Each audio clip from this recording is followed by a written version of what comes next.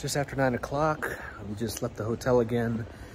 One more little stroll around the area before the night is over and I decided to get some shut-eye. It's so nice to be back in Nepal. I know I've said it before, but 3 years not being able to travel because of the lovely pandemic. It's such a breath of fresh air to be back in such a nice city.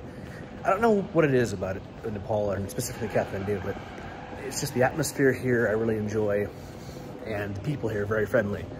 Had some great experiences tonight. Had an entire free day tomorrow.